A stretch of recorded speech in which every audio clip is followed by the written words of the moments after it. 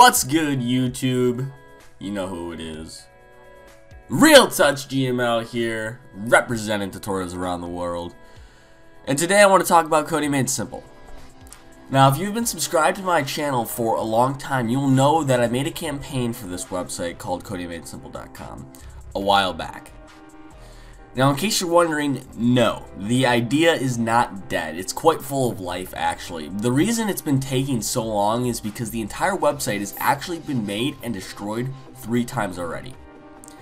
Now, the original site was made with WordPress. The only problem was our drastic limitations while using WordPress. We couldn't set up the site so it was very easy to navigate through videos, courses, and so on. So, after that plan kind of failed, I tried coding it myself. Now, I am not as experienced in coding HTML, using JavaScript, PHP, all that fun stuff.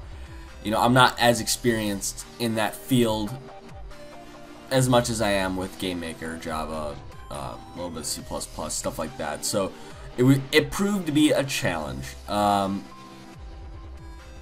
So the big challenge here was I wanted major functionality to the site, and I couldn't really get that because of the lack of experience. So after an entire 2 months of me trying to code this, I gave up. From then on, it sat dark for another 3 months. So while I'm making videos, I'm doing all this stuff, CodingMadeSimple was not getting any progress actually done. So then I realized that this website has to get done. I mean, I've spent too much time telling you guys about it, and getting professional courses made specifically for CodingMadeSimple. I mean, I'm currently sitting on over 15 hours of content for the site. Now, just to put that in perspective, this channel only has 13 hours of content. So we are basically doubling the entire content, and that's just in courses alone. That's not, bringing in other YouTuber videos that I've gotten permission to, embed into the video and all that stuff. So that's just the courses alone. So yeah, so I took it upon myself and I paid a professional web designer to create the site.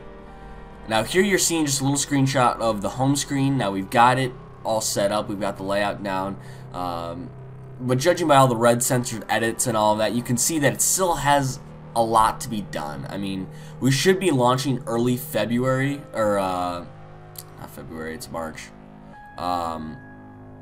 April. We should be launching early April, but yeah, that is best case scenario. Now, I hope you guys can get excited and join the community when CodingMadeSimple finally, after a year from its official first appearance on my channel, I hope you can get excited with me, and yeah, so I just want to let you guys know what's going on with CodingMadeSimple.